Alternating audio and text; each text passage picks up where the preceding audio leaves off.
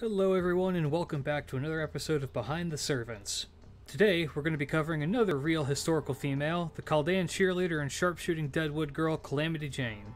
I've read up on how Fate has decided to handle this character, and holy smokes, it's almost as bad as Gouda Gouda. The whole servant universe motif is very fun and silly, but they take more than a few liberties with these characters. But without further ado, let's look into Miss Calamity Jane.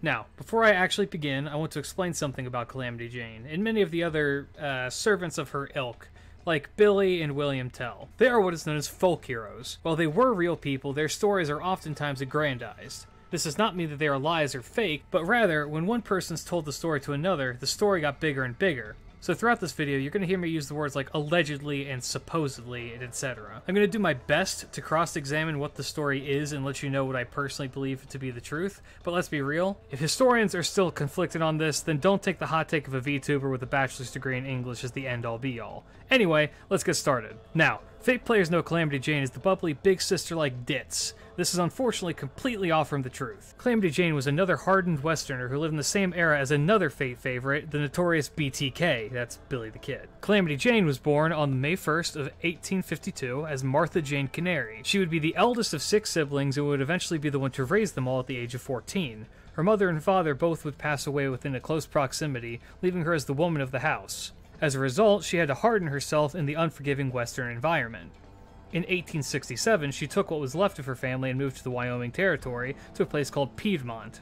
Now, being a 14-year-old girl with 5 other mouths to feed is a challenge, regardless of the time period that you're in. But she supposedly took on as many odd jobs as she possibly could, including but not limited to a cook, waitress, dance hall girl, nurse, ox team driver, dishwasher, and allegedly a prostitute. The prostitution angle is hotly disputed, but the truth on it is lost to history. However, what we can gather from all this is that she had cared for others. It is not an uncommon story for the time period for family to turn on or abandon family in favor of serving themselves.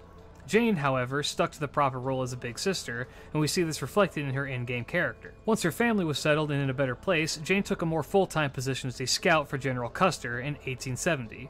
This occupation as a scout is where her first skill, sabotage, comes from.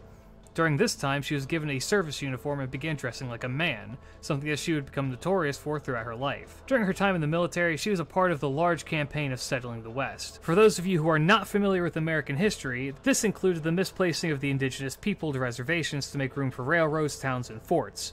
The Native Americans weren't going to take this robbery of their civilization lying down, and fought constantly with the incoming settlers. Jane was a participant in this large movement of the native people, and the general she served under, General Custer, is a notorious figure during this time as well.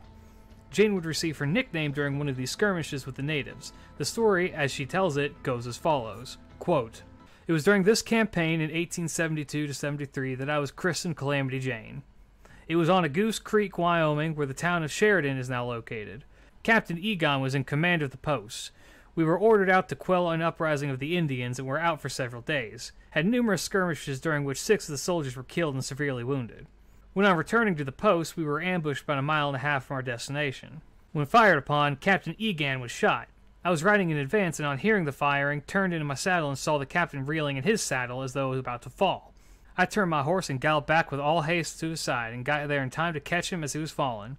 I lifted him onto my horse in front of me and succeeded in getting him safely to the fort. Captain Egan, on recovering, laughingly said, 'I name you Calamity Jane, the heroine of the plains. I have borne that name up to the present time.'" End quote. However, this claim is also disputed, and a man named Captain Jack Crawford from the same regiment claimed that Jane was only popular because she was generous and that she never once saw combat. However, this claim came out in 1904. For any of you who write or study history, you know that claims made years later are rarely to be taken seriously, as oftentimes they include embellishments that are said to defame or to take away from the person's life. The other red flag to be considered from this claim is that it was one made after Calamity Jane's death, so she herself had no way of defending against it. This has been History Research Tips with Klidge. Now, back to your regularly scheduled program. During her time in the military, she did rack up quite a reputation. One such anecdote is that she was ordered to deliver dispatches across the Platte River, and that she swam 90 miles to make sure those dispatches made it to the right hands. She became incredibly ill after this excursion, and it temporarily put her out of commission. This act is where she gets her third skill, Galaxy Messenger, from.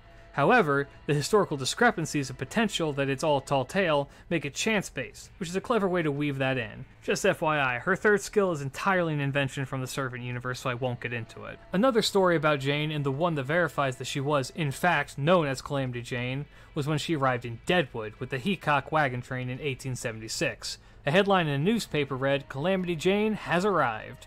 Now, two things were brought up in that last sentence that probably stick out to people familiar with the Old West. Heacock and Deadwood. Let's start with Heacock. Wild Bill Heacock is a famous Old West icon. He could stand to have an entire video dedicated to him, but until he's in the game, I'm not going to do that. So what we need to know for now is that he was a lawman and a scout and viewed as a kind of folk hero. Calamity Jane and Wild Bill supposedly hit it off pretty well with each other, and there's a claim that has been put forth that both of Jane's kids were fathered by Bill. The problem with this is that we don't have enough evidence to point one way or another. However, we do know that the two were well acquainted. We'll get into that later. If you know Wild Bill Heacock, then you are most definitely aware of his fate and what a big part of his legacy was. Wild Bill, despite being a folk hero himself, still had enemies, and as the story goes, whenever he sat in a saloon, he'd always keep his back to the wall. The one time that he didn't, he was playing poker, and a man by the name of Jack McCall shot him in the back of the head, killing him. Wild Bill Heacock was holding 2 black 8s and 2 aces, now commonly known as the Dead Man's Hand. This is the animation that appears in Calamity Jane's Noble Phantasm. Rumor has it that as McCall fled, he was chased down by Calamity Jane wielding a butcher's cleaver. McCall was initially let go in Deadwood, found not guilty for reason of vigilante justice, as Wild Bill had killed his brother. However, he was caught in Wyoming and tried for murder, as the trial in Deadwood was considered to be null and void. Oh, I promised to talk about Deadwood, but instead let's talk about Jane's exploits there. Jane stayed in Deadwood after the death of Heacock and became somewhat of a local character. During a smallpox epidemic that hit Deadwood, she worked as a nurse to help bring people back from the brink of death. This was quite the sight to see for many of the folks, as Jane was notoriously a hard-boiled woman. When a traveling group of thespians came to the town to perform, Jane took a friend of hers to go see it, and was so unamused that she spat in the lead actress's eye, and her friend blew out the lamps with his pistol. This was all done to the laughter and enjoyment of the town, who shared their sentiment about the show. Her buddy would then be killed the following day in a bank stick-up. This story has likely been embellished to a degree, but there are records to indicate that it is at least partially true. She also famously saved a coach of 7 people, 1 driver and 6 passengers, from a band of natives who were chasing them down. She jumped the stagecoach and guided the crew to a safe area. Despite appearing to be an indomitable woman, Calamity Jane had one weakness: booze. Much like many a great hero, Jane loved the bottle and often found herself lost or confused after going off on a bender. One famous example is when she started drinking and rented a horse and buggy for a joyride and woke up 90 miles away. This unabashed love for the bottle would follow Jane for her entire life, and would be what inevitably kills her. But I digress. Jane left Deadwood in 1877 with the 7th Cavalry and helped in the construction of Fort Meade. She would try her hand at prospecting, as it was the age of gold discovery in the West, but she had very little success in this endeavor.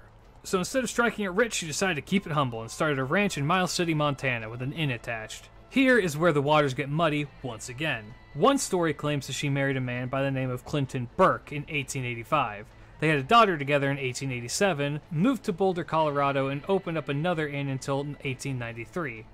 Now, this is most likely the true version of her life. There is the other story, as mentioned prior, that the kids were from Wild Bill Heacock, that this can all be traced back through a Bible that had Jane, Heacock, 2 ministers, and several witnesses' signatures in it as proof of marriage. This person, claimed to be their descendant, is named Jean Heacock Burkhardt McCormick. Here's the problem. We do not actually know, definitively, who Jane's children's fathers were. We can speculate, but unfortunately the genealogy is somewhat lost. To step back a bit, we don't even know if the kids who Jane claimed were even hers. One story about Jane is that in the late 1880s she returned to Deadwood with a young girl claiming that she was her daughter, and that she needed to raise money for her education. The townspeople, being familiar with Jane, were happy to chip in.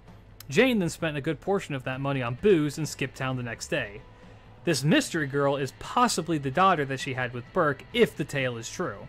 There is a corroborating witness named Esteline Bennett who claims that she witnessed this event, but contended that Jane was not trying to scam the town, she was just addicted to the bottle. However, it's lost to history who Calamity Jane's kids actually were. Jane was also very famously a member of Buffalo Bill's Wild West show, which toured America bringing a slice of the Old West to the entirety of the country. Jane worked as a storyteller, sharpshooter, and horse rider for these shows, but her penchant for the bottle led her to eventually being fired. She then fell somewhat to the bottom of the bottle, becoming a useless drunk and acting like a maniac for lack of better terms. An example of this is that she once made an Irish police officer dance the jig at gunpoint while she was completely wasted. Allegedly. By 1903, this poor lifestyle eventually led to her losing most of her belongings and working as a cook in a brothel in Belforche called Madame Dora Dufresne's brothel. She eventually left this job to head to a place called Terry, South Dakota, which was near Deadwood. However, she would get drunk on the train ride to the point that she was nearly dead. Her last requests were to know what the date was, August 22nd, 1903, and to be buried by Wild Bill Heacock, overlooking the town of Deadwood. She was only 51. Her coffin was sealed by a man who she had saved when he was a boy during the smallpox epidemic. The life of Calamity Jane was truly as Old West as it gets. Her life and exploits were built up by her and her alone, and despite how impossible some of her tales would be, she would keep entire crowds on the edge of their seat as she wove tale upon tale. While one may want to feel sad about how her life came to an end, going from a living legend to dying broken in pain, it is also important to remember that she lived the life that she wanted to live.